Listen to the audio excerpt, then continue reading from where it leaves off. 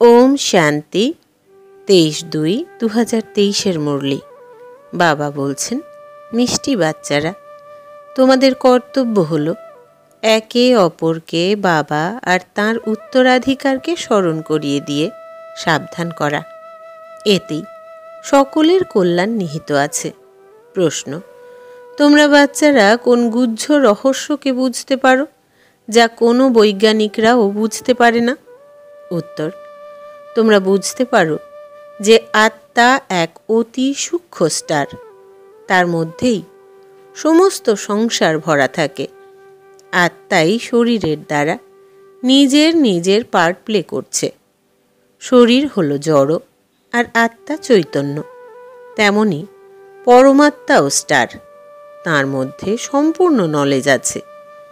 তিনি হলেন মনুষ্য সৃষ্টির বীজরূপ, সত্য এবং চৈতন্য। তিনি কোনো হাজার সূর্যের থেকে তেজময় নন। এই গুহ্য রহস্য তোমরা বাচ্চারাই বুঝতে পারো।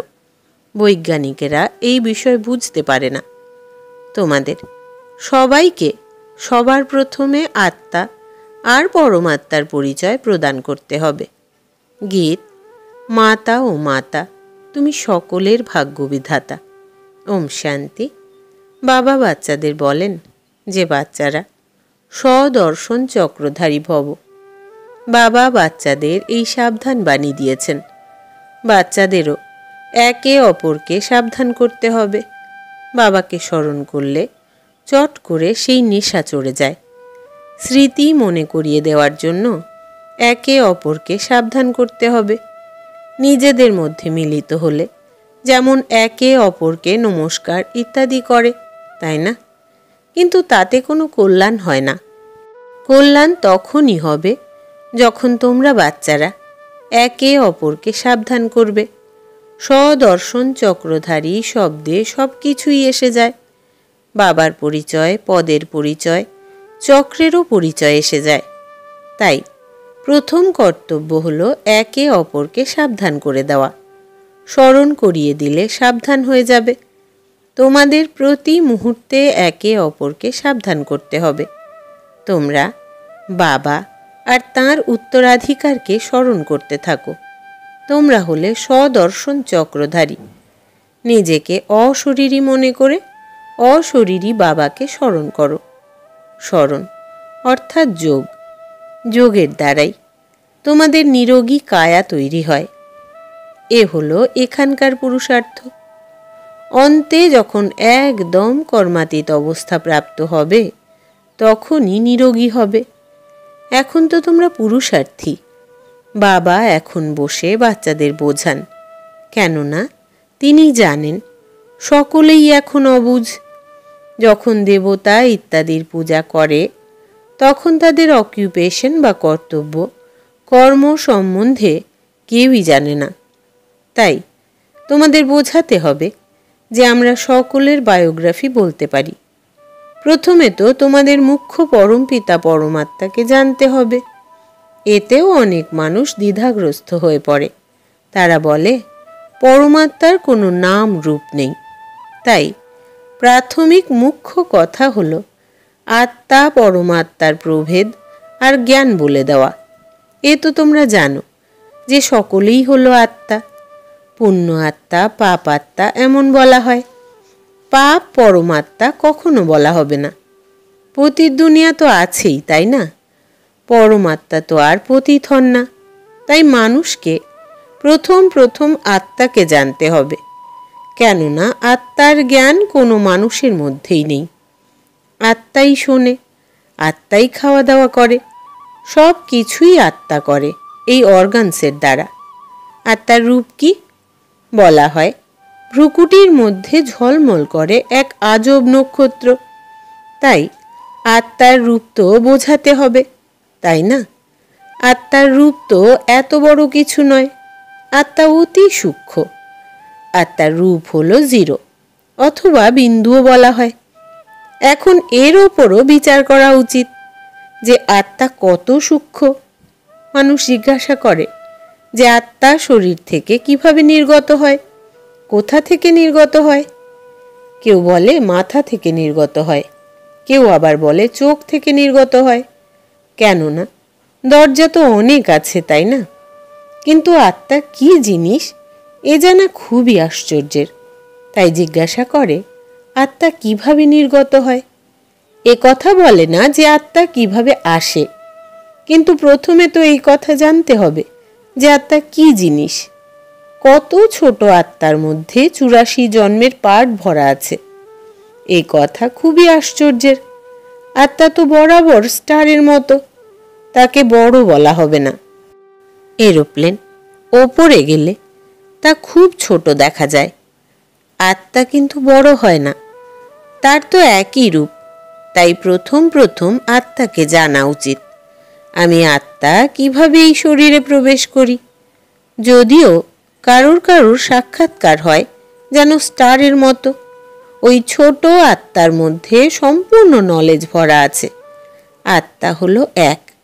এ বড় আশ্চর্যের। পরমাত্মার রূপও কেউ জানে না। বাস্তবে আত্মা যেমন, পরমপিতা পরমাত্মাও তেমনি। তিনি হলেন বাবা। এখানে যদিও বাবা আর বাচ্চা ছোট বড় হয়, আত্মা কিন্তু ছোট বড় হতে পারে না। আত্মা আর পরমাত্মার রূপের মধ্যে কোনো প্রভেদ নেই। বাকি দুইয়ের পার্টে আর সংস্কারে প্রভেদ আছে। বাবা বোঝান, আমার মধ্যে কি সংস্কার আছে? তোমাদের অর্থাৎ আত্মার মধ্যে কি সংস্কার আছে? মানুষ আত্মা আর পরমাত্মার রূপ না জানার কারণে আত্মা পরমাত্মা এক বলে দেয়, সব কিছু গুলিয়ে দিয়েছে। একথা জানা খুবই জরুরি। পরমাত্মাও আছেন, ব্রহ্মা বিষ্ণু শঙ্করও আছেন। এদের সকলের মধ্যে আত্মা আছে। জগদম্বা সরস্বতীকে গডেজ অফ নলেজ বলা হয়। তাহলে অবশ্যই সরস্বতীর আত্মার মধ্যে নলেজ থাকবে। কিন্তু তার মধ্যে কি নলেজ আছে এ কথা কেউই জানে না।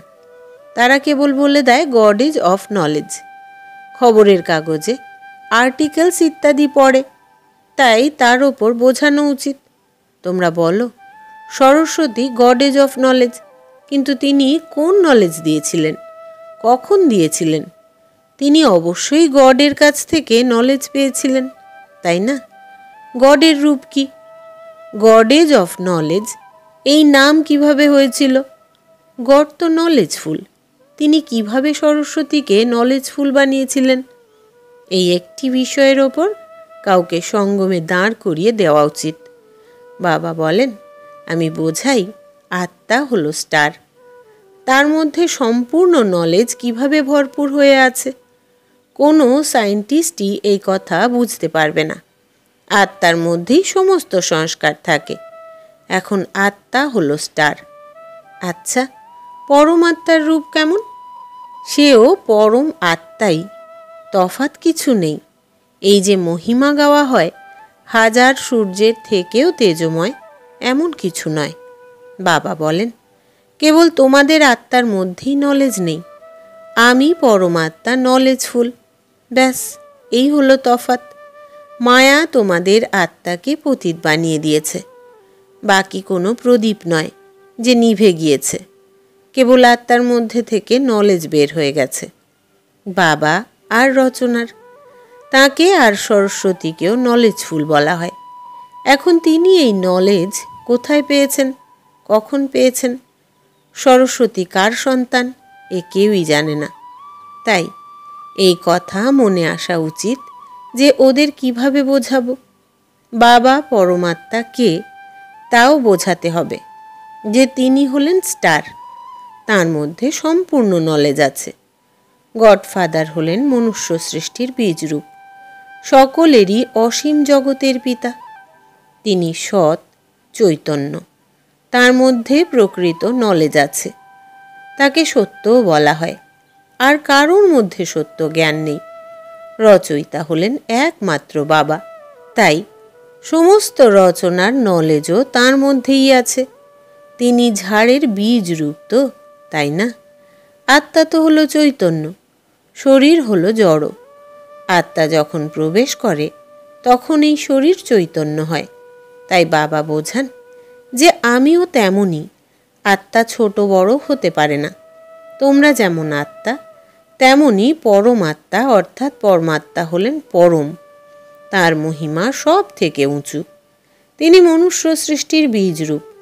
মনুষ্যই তাঁকে স্মরণ করে। মানুষ তো এ কথা জানে যে বাবা ওপরে থাকেন। আত্মা এই অর্গানসের দ্বারা বলে, হে পরম পিতা পরমাত্মা। মনুষ্য এ কথা জানেই না, কারণ তারা দেহবোধ সম্পন্ন। তোমরা এখন দেহী অভিমানী হয়েছ। তোমরা নিজেকে আত্মা নিশ্চিত করেছ। তোমরা জানো যে নিরাকারকেই গড বলা হয়। আমরা তাঁর সন্তান। এই গড এসেই নলেজ দান করেন। তাকে নলেজফুল, ব্লিসফুল বলা হয়। দয়ার সাগর, সুখের সাগর, শান্তির সাগর। তাঁর এই মহিমা গাওয়া হয়।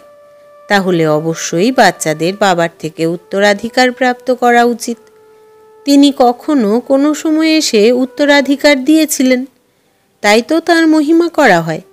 দেবতাদের মহিমা আলাদা, বাবার মহিমা আলাদা। তিনি সমস্ত আত্মাদের পিতা। সৃষ্টিকর্তা হওয়ার কারণে তাঁকে বীজরূপ বলা হয়। প্রথম প্রথম তোমাদের বাবার পরিচয় দান করতে হবে। শাস্ত্রে দেখানো হয় অঙ্গুষ্ঠার মতো। আমরা বলি তিনি হলেন জ্যোতির্বিন্দু। চিত্রও তো বানানো হয়েছে, কিন্তু তিনি তো এত বড় নন। তিনি হলেন অতি সূক্ষ্ম। তাহলে তোমরা কি বোঝাবে? তোমাদের জিজ্ঞাসা করবে, চিত্রে এত বড় রূপ কেন দেখানো হয়েছে বলো, না হলে কিভাবে দেখাবে? তিনি তো এক বিন্দু। তাহলে তাঁর পূজা কিভাবে করবে? তার ওপর দুধ কিভাবে চড়াবে? পূজা করার জন্য এই রূপ বানানো হয়েছে। বাকি এ কথা বুঝতে পারে যে তিনি হলেন পরম পিতা পরমাত্মা, যিনি পরম ধামে থাকেন। এই পরম ধাম হলো আমাদের সুইট হোম। নিরাকারী দুনিয়া, মূল বতন, সূক্ষ্ম বতন, তারপর স্থূল বতন। বাবা নিরাকারী দুনিয়াতে থাকেন। আত্মা বলে যে আমি নির্বাণ ধামে যাব, যেখানে এই অর্গানস থাকবে না। আত্মা এই ধরনীতে এসেই শরীর ধারণ করে। এখন এ কথা কিভাবে বোঝানো যায় যে আত্মা কোথা থেকে চলে যায়? এ তো জানো যে মাংসপিণ্ডে আত্মা প্রবেশ করলেই চৈতন্য অর্থাৎ প্রাণ সঞ্চার হয়। এই জিনিস কত সূক্ষ্ম। এই আত্মার মধ্যেই সমস্ত সংস্কার ভরপুর আছে। তারপর এক এক জন্মে সংস্কার প্রকট হতে থাকবে। তাই বাবা বোঝান, তোমাদের এক একটি কথা খুব ভালোভাবে বুঝিয়ে বলতে হবে। সরস্বতীর বিষয়েও তোমরা বোঝাতে পারো তিনি কার সন্তান। এই সময়ে তোমাদের তো আর দেবদেবী বলা যাবে না। সরস্বতী হলেন ব্রহ্মার সন্তান, তাহলে তিনি জ্ঞানের দেবী হলেন। ব্রহ্মার মুখ কমল দ্বারা জ্ঞান দান করেছিল, এমন দেখানো হয়। তাহলে ব্রহ্মারও তো নাম আছে, তাই না? এই সময় তোমরা হলে ব্রাহ্মণ। যদিও আত্মা পবিত্র হতে থাকে, কিন্তু শরীর তো আর পবিত্র হতে পারে না। এ হলো তমপ্রধান শরীর। বাবা তাই বোঝান, বাচ্চারা, তোমাদের একে অপরকে সাবধান করে দিয়ে উন্নতি প্রাপ্ত করতে হবে। তোমরা বাবা আর তাঁর উত্তরাধিকারকে স্মরণ করো কি? সদর্শন চক্রকে স্মরণ করো কি? বাবা বলেন, একজনও এভাবে সাবধান করে না। তোমাদের বাবাকে স্মরণ করতে করতে নিদ্রাজিত হতে হবে। এতে তো অনেক উপার্জন। উপার্জনের সময় কোনো পরিশ্রম হয় না, কিন্তু তোমাদের স্থূল কাজও করতে হয়, তাই পরিশ্রমও হয়। বাবা বোঝান, তোমাদের রাতে জেগেও বাবার সঙ্গে কথা বলতে জ্ঞান সাগরে ডুব লাগাতে হয়। যেমন এক পশু আছে, কেবল জলে ডুব দেয়। তাই এমন ডুব দিলে বিচার সাগর মন্থন করলে দেখা যায় যে মাথায় অনেক পয়েন্টস আসে, কোথাও না কোথাও থেকে বের হয়ে আসে। একেই বলা হয় রাত জেগে জ্ঞানের বিচার সাগর মন্থন করা। মানুষ একদমই জানে না, তাদের বোঝাতে হবে। বাবা হলেন জ্ঞানের সাগর। তাঁর থেকে উত্তরাধিকার প্রাপ্ত হয়। যারা আদি সনাতন দেবী দেবতা ধর্মের অর্থাৎ সত্যযুগে ছিলেন, তারা অবশ্যই এই উত্তরাধিকার প্রাপ্ত করেছিলেন। তাই না? এখন সম্পূর্ণ রাজধানী কিভাবে উত্তরাধিকার প্রাপ্ত করেছিল? কলিযুগ থেকে সত্যযুগ হওয়াতে তো দেরি লাগে না, রাত সম্পূর্ণ হয়ে দিন হয়। কোথায় আয়রন এজ পৃথিবী দুগ্ধাম, কোথায় সেই সুখধাম? ব্রহ্মার দিন আর ব্রহ্মার রাত, কত তফাৎ। এখন তোমরা গডফাদারের কাছ থেকে জ্ঞান প্রাপ্ত করছো। সরস্বতী কি করত? কেউই জানে না। ব্যাস, জ্ঞানের দেবী সরস্বতীর চিত্র পেয়ে গেল আর খুশি হয়ে গেল। তাই তাদের সাবধান করতে হয়, পরমাত্মার পরিচয় দান করতে হবে। তারপর ব্রহ্মা বিষ্ণু শঙ্করের পরিচয়ও দান করতে হবে। বাবা এসে এই জ্ঞান দান করে নর থেকে নারায়ণ বানিয়েছেন। খুব যুক্তির সাথে প্রত্যেকেরই কর্তব্য বলে দিতে হবে। সরস্বতীও ব্রহ্মামুখ বংশাবলী, তাহলে অবশ্যই পরম পিতা পরমাত্মা এসেছিলেন। তিনি ব্রহ্মার দ্বারা মুখ বংশাবলীর রচনা করেছিলেন। প্রথম প্রথম তিনি নলেজ কাকে দিয়েছিলেন? বলা হয় কলস সরস্বতীকে দেওয়া হয়েছিল, মাঝখান থেকে ব্রহ্মাকে লুকিয়ে দেওয়া হয়েছিল। এ তো কেউই জানে না যে পরমাত্মা ব্রহ্মাতনে এসে মাতাদের কলস দান করেছিলেন। তাহলে অবশ্যই ব্রহ্মাও শুনে থাকবে, তাই না? ব্রহ্মার হাতে শাস্ত্র দেখানো হয়। ব্রহ্মার মত বিখ্যাত। ব্রহ্মা কোথা থেকে এলো, এই রথ কোথা থেকে বের হলো, কেউই জানে না। বাবা তো এখনই বলেছেন যে তোমরাই বুঝতে পারো। আচ্ছা, মিষ্টি মিষ্টি হারানিধি বাচ্চাদের প্রতি মাতা পিতা বাপ দাদার স্মরণের স্নেহ সুমন আর সুপ্রভাত। আত্মাদের পিতা তাঁর আত্মারূপী বাচ্চাদেরকে জানাচ্ছেন নমস্কার। আমরা আত্মা সন্তানেরা আমাদের আত্মা পিতাকে জানাই স্মরণের স্নেহ সুমন, সুপ্রভাত আর নমস্কার। ধারণার জন্য মুখ্য সার: 1. রাত জেগে জ্ঞানের বিচার সাগর মন্থন করতে হবে, জ্ঞান সাগরে ডুব দিতে হবে, বাবাকে স্মরণ করে নিদ্রাজিত হতে হবে। 2.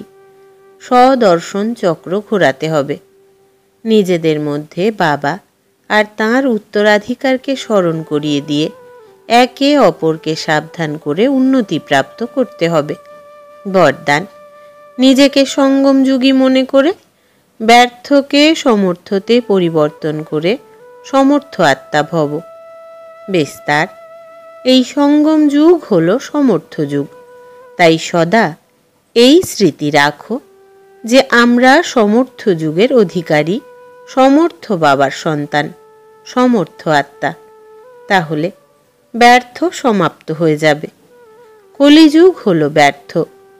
কলিযুগের থেকে যখন পৃথক হয়ে গেছো, যখন সঙ্গম যুগী হয়ে গেছো, তখন ব্যর্থর থেকেও দূরে চলে গেছো। যদি কেবল সময়েরও স্মরণ থাকে, তাহলেও সময় অনুযায়ী কর্ম সততই চলতে থাকবে। অর্ধেক কল্প ব্যর্থ চিন্তা করেছ, ব্যর্থ কর্ম করেছ, কিন্তু এখন যেমন সময়, যেমন বাবা, তেমন বাচ্চারা। স্লোগান: যে সদা ঈশ্বরীয় বিধানে চলে সেই ব্রহ্মা সমান মাস্টার বিধাতা হয়ে যায়। যে সদা ঈশ্বরীয় বিধানে চলে সেই ব্রহ্মা সমান মাস্টার বিধাতা হয়ে যায়। আচ্ছা, আজকের সমান হচ্ছে আমি ব্যর্থ মুক্ত আত্মা। ওম শান্তি।